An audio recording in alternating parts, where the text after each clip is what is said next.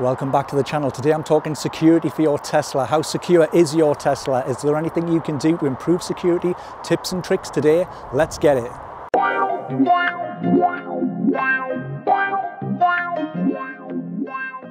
So just how secure is your Tesla? Well, out of the gate, the great news is that your Tesla is incredibly secure, incredibly difficult to steal, and a little bit pointless to steal, really. If you think about a Tesla with all the way it's tracked and linked back to Tesla, there's not really much point stealing a Tesla unless you were going to take it around the corner and strip it for its parts. So there's two main methods of getting into your car, and these are your phone and your key card. There is a key fob as well, which you can buy from Tesla, but I don't have one, so I'm not going to include that today. So let's talk about the phone first. This works off Bluetooth. So you can have your car set, and I'll show you this in a moment, to be so that you can walk up to the car and it will open, and you can walk away from the car and it will lock. And it knows this because Bluetooth has come into range with the car and out of range with the car. So I'm going to give you a tip on this soon on how to improve security around Bluetooth with your phone.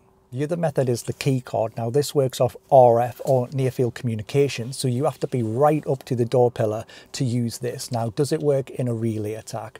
Well, there was an article that came out in September 2022 that said a relay attack had been proven where you needed two attackers. So basically what happened is somebody would be right up to your car with a little device. The other person would trace you down the road with their phone or another device they had. They'd have to be right up to you to get communication from your phone or your card, which would send a signal back to the car. It was a very contrived situation, and in reality it's kind of unlikely to work. I think you'd see somebody coming up to you and following you, shoving a phone in your back pocket. So what does that mean for security? Well, any security system is only as strong as its weakest link. So imagine you use the card every day. That's your method of getting into your car, and you keep it into your wallet. So if somebody steals your wallet and has access to this card, they can take your car, it's gone.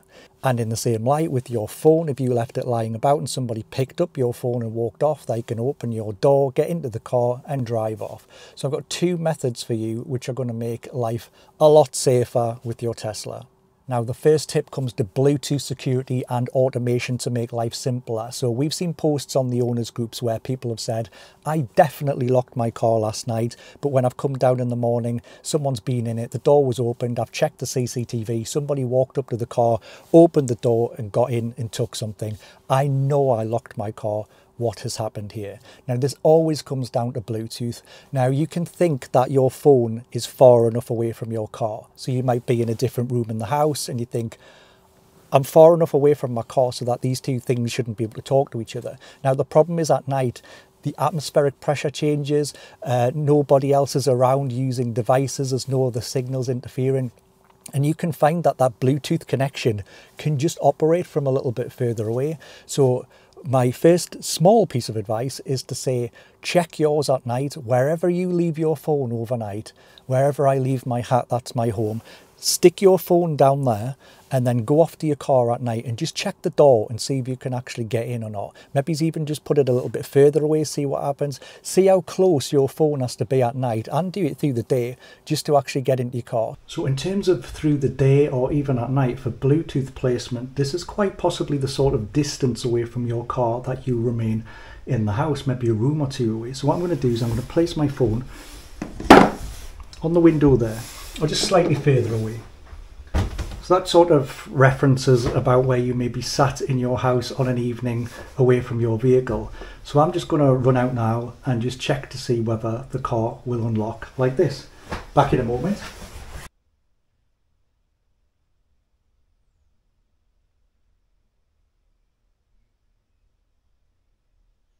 So no, the car does not unlock from that range, which is fantastic. For most of you just sat in a living room, a little bit away from the car at night, it's not going to automatically unlock.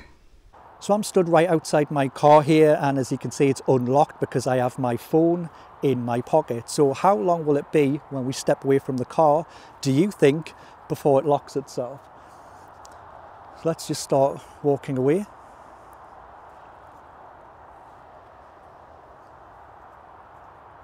Car is still open.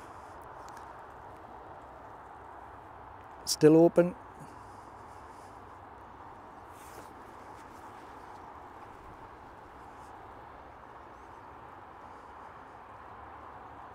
And there it goes. So I'm just going to count how many paces I am away from the car now. So that can sort of give you an idea. And this is in completely open field of view. There's no walls, obviously, between me and the car. So that's about the distance that it's locked. So it's 1, 2, 3, 4, 5, 6, 7, 8, 12, 13, 14, 15, 16 paces away from the car. The second bigger tip is about automation. So what I do with mine is every night I turn Bluetooth off, and in the morning I turn Bluetooth on. Now you might think, I ain't remembering that. There's no chance I'm going to remember to do that overnight. Well, I use an application on my phone which helps with automation. I don't do this myself. And this application is called Macro Droid, and I'd just like to show you this now as we're talking. So what I do is I go into Macro Droid, and you can set up a macro, and this is just a task which says, if I do this, or if this happens, then make this happen. So in my case, I have two tasks, Bluetooth off, Bluetooth on. So I say, if it comes to 11 PM every night of the week, turn Bluetooth off.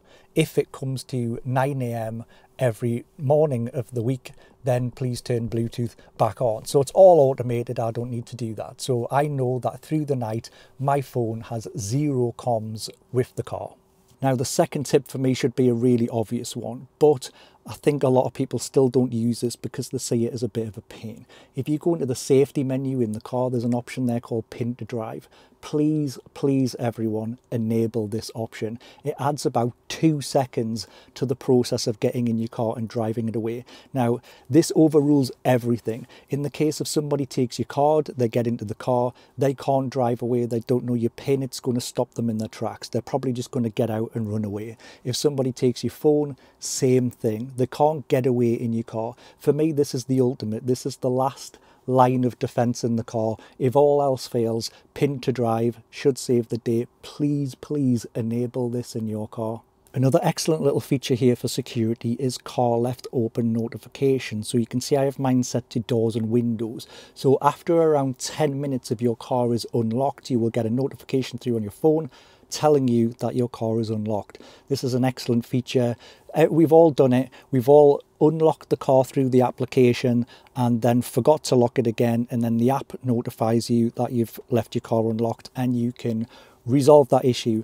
Excellent little feature. Please do use it. Do you already turn off Bluetooth overnight? Do you have Pin to Drive on the car? I'd love to hear down from you in the comments. How do you feel about security on your Tesla? Do you worry about it? Do you not worry about it? I'd love to hear from you. Do let me know. So do I worry about security with my Tesla? Absolutely not. I didn't worry about security anyway with my Tesla, but it's those two things that really make me feel very, very safe and sound with the whole thing. Pin to Drive. That's the ultimate for me. But then turning Bluetooth off overnight, I just know the car's not available for somebody to get into. It's not just about theft of the car, it's about somebody getting into the car. You never know who's about, and you just want to know that there's nobody who can just walk up to your car, try the door and just get in. So Bluetooth off overnight. Now, it would be rude to talk about security of a Tesla without at least mentioning Sentry mode. So mine there is switched to on, and I do exclude home. I've got CCTV at home, so I really don't need to rely on Sentry mode at home. So I've got clips of 1 minute length. So when you leave the car, as it says there, Sentry mode will be enabled when you leave the car.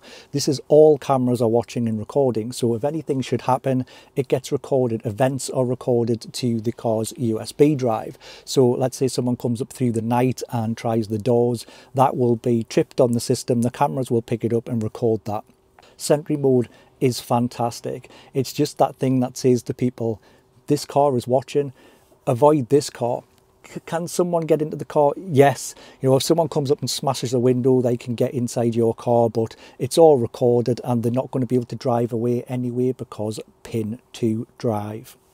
This video has helped you with your Tesla. I'd love to hear about it down in the comments, and please like and subscribe for more, and I hope to see you back for the next one. Thanks a lot. Bye bye.